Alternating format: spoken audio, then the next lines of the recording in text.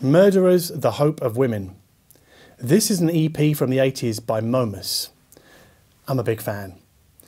And what's interesting about this EP is that a couple of weeks ago I did a podcast interview with a chap called Julian Standen, who is the founder of the Gear Sluts forum. And prior to him running that forum, he used to be a record producer. And it turns out that he produced this EP, one of my favourite records from the 80s. I love the songs on this. And then another EP that I've been smashing lately, although not on streaming services, I've got a download of this. This is an EP by Calibre. So drum and bass fans will know who Calibre is. But this is not an ordinary Calibre EP. These are two versions done by Mark and Estes. So techno fans will know Mark and Estes as one half of what was Basic Channel. So one of the biggest names in dub techno to come out of Berlin in the 90s. And I've been playing some of their stuff through Kobos recently. This is Philip's track, one of their most famous cuts. And you can see that I'm using the SONOS app. It says SONOS 5 here, because today we're going to talk about Sonos.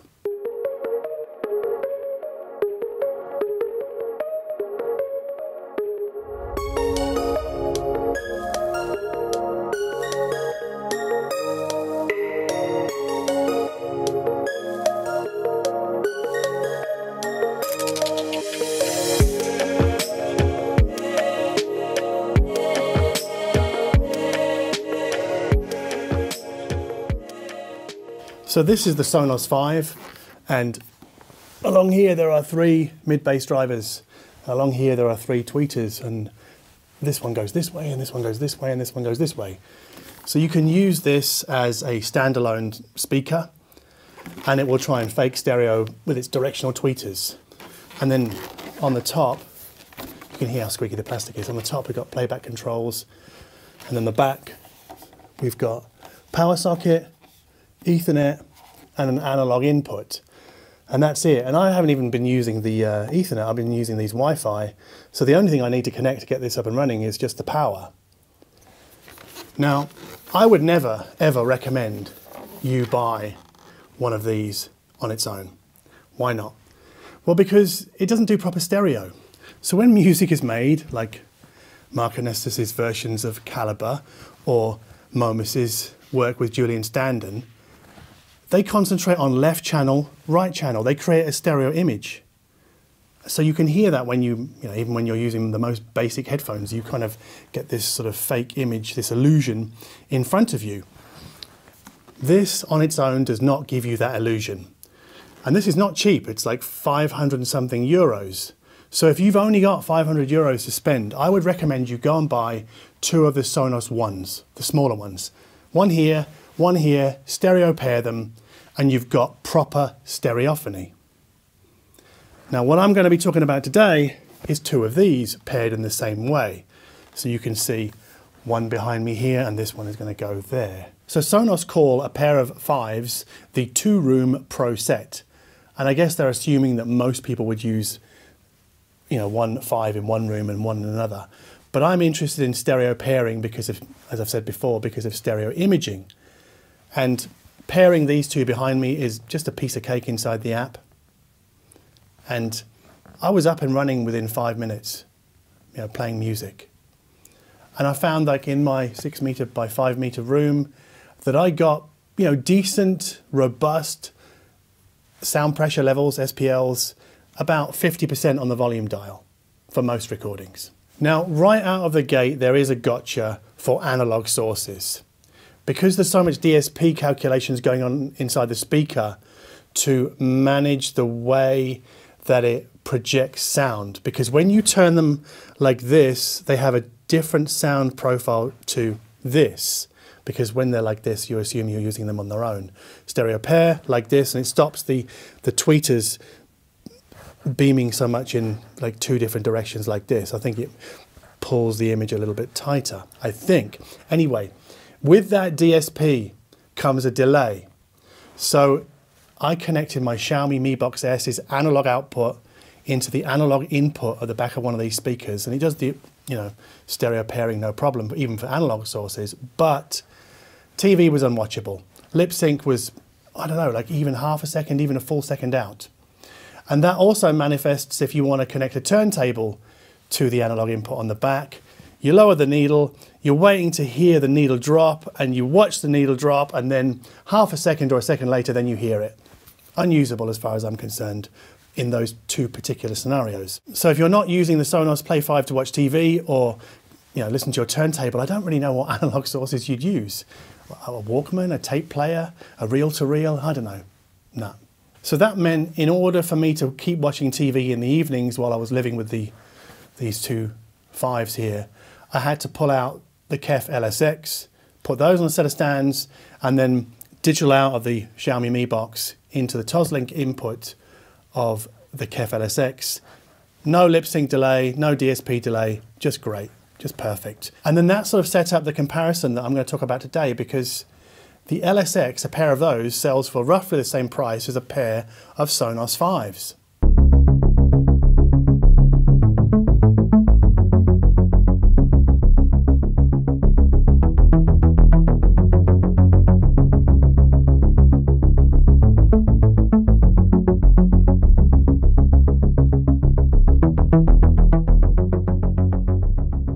One of the first things I noticed with the two Fives was the imaging, in that it's a bit diffuse, it's a bit woolly. The top end isn't super crisp, and I do wonder if Sonos made that a deliberate voicing choice because they expect most people to be using these speakers with lossy sources like Spotify or Apple Music or SoundCloud. And that means they're not as specific in drawing player outlines between the speakers as the KEF LSX. But it bears repeating that the differences, the audible differences between, say, Spotify and Tidal or Qobuz, like lossless streaming services, can easily be heard with both sets of speakers here. Another thing I noticed out of the gate was that the Sonos are a little bit vague, a bit standoffish in the mid-range. I mean, I think the LSX in comparison are mid-range champions. At least that's what I thought until I applied Sonos's room correction. It's called TruePlay, and you can only do it with an iPhone. Luckily I have an iPhone here. So I implemented TruePlay, so basically you have to click start and it generates some tones, and you walk around your room waving your phone around like a bloody idiot. You feel like such a chump doing it. For about a minute and a half, and it sort of maps the room and then adjusts the speaker's output accordingly. And I found that the sound quality from the Fives really improved once TruePlay had been done. So with that DSP magic, if you like, it changed the sound of the Sonos Fives.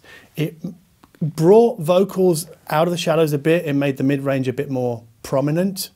It also made the top end a little bit cleaner, keener, and crisp.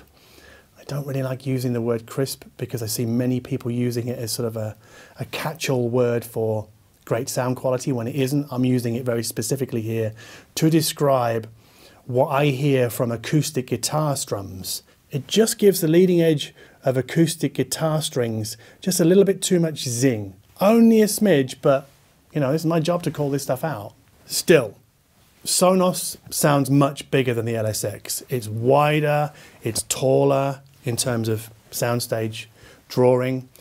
The LSX are much better with depth and with image specificity. So in terms of stereo imaging, the KEF really do have it all over the Sonos. Now in the low end, the Sonos for me go deeper, they have better control, and that lends them a more muscular, robust sound than the LSX. So I'll give you an example about how that low bass works. This album, and specifically this song, Fallen Angel from Robbie Robertson, I can imagine this was just smashed at audio shows during the 80s. But with good reason. This is a terrific sounding album. And at the start of this track, there is like a very low bass sound that sounds like it's coming from very far away. And the Sonos communicates that much better than the KEFs. On dynamics, the KEF is kind of like a 1-inch punch. And the Sonos has this longer swing, which probably is why it sounds bigger, bolder, more exciting. And so if you're into acoustic music, jazz, female vocal, I really think the LSX is the better loudspeaker for you. Whereas, because of the gargantuan nature of the Sonos soundstage draw, its bigger dynamics, its lower bass, it's better suited to modern music. So music like the Easy Star All-Stars, or Deep Chord, or Björk, but also hip-hop, R&B, a lot of the music that people complain that they see too much of on Tidal. I have no complaints with it personally.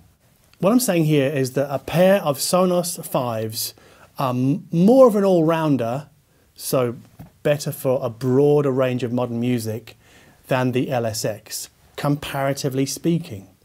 So for the Momus EP that I mentioned at the start of this video, I prefer listening to this through the KEFs. But for the Calibre and DRS and Marcanestis EP, I prefer listening to this through the Sonos.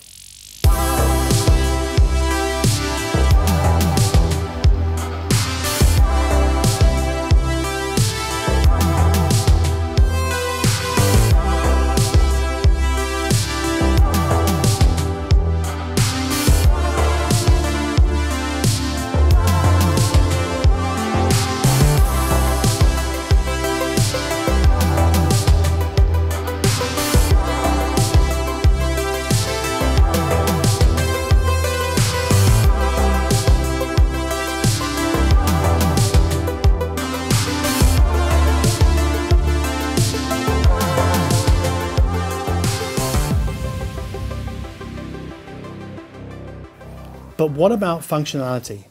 Because for many people, myself included, functionality is just as important as sound quality. I mean, you could have the most amazing speaker system, streaming loudspeaker system, and if its app is garbage, you'll never want to listen to music. Now, fortunately, Sonos have one of the best apps out there, bar none. I mean, it's super slick. It makes onboarding the speakers on your network super easy. There is probably no other app that I can think of that really gets close to this for a single product. Yes, I'm a big fan of Roon, but that is for different audio systems. I mean, Roon can stream to Sonos. That's a good thing. And we can do Spotify Connect with Sonos, and we can do AirPlay 2 with Sonos. We can do all of those things with the LSX as well.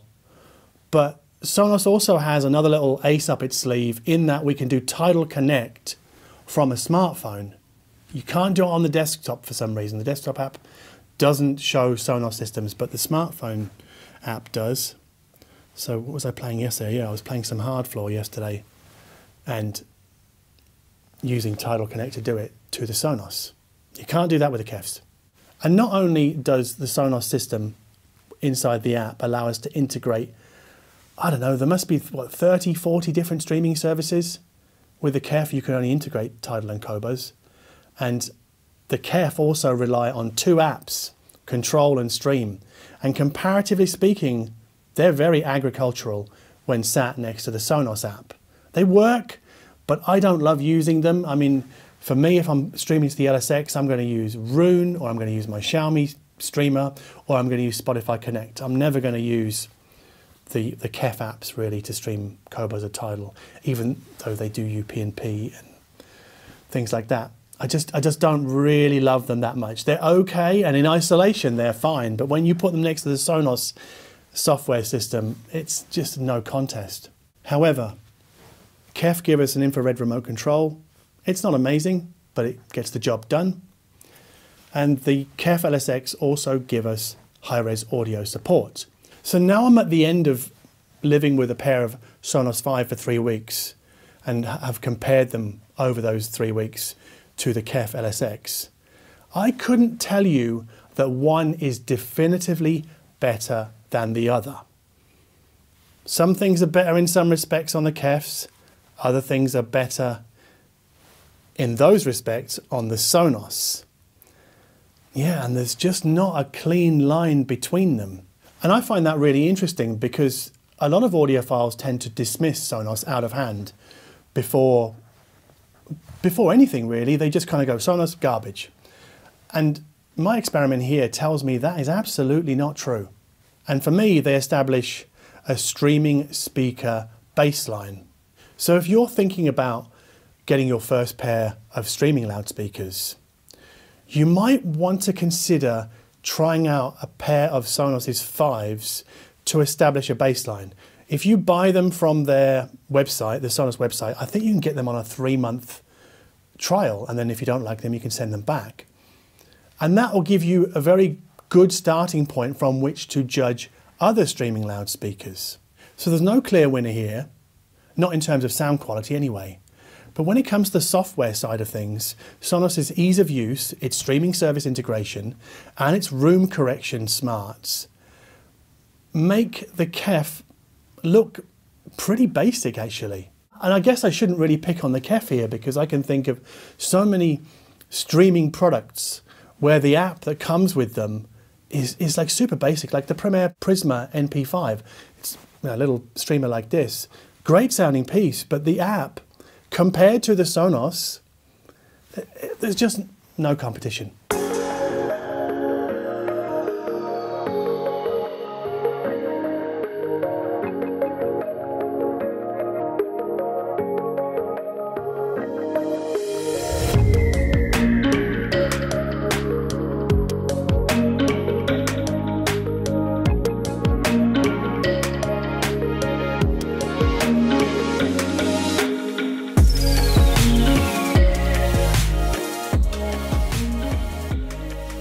So a bit like Roon really, what Sonos have shown me here, what they've reminded me of, is the importance of the user experience when it comes to streaming audio from the cloud or from a server in your house, because the Sonos can do that. You can even stream music from your phone directly to them.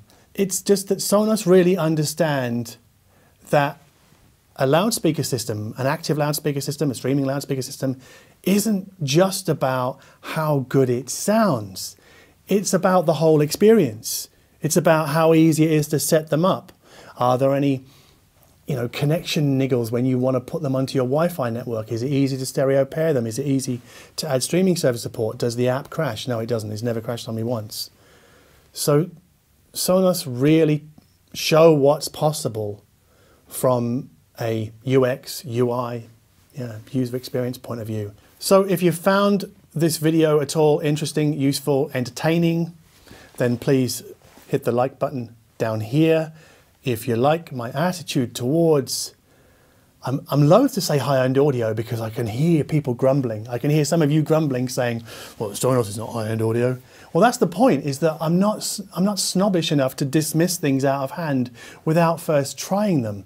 So if you dig that attitude that I have, that I will try something just for kicks actually, and I'll add this, is that basically my Patreon supporters enabled this video because they give me a budget to go out and buy stuff that then I can make videos about, and they paid for these loudspeakers, and I'll be giving these 2 Fives back to my Patreon community next month.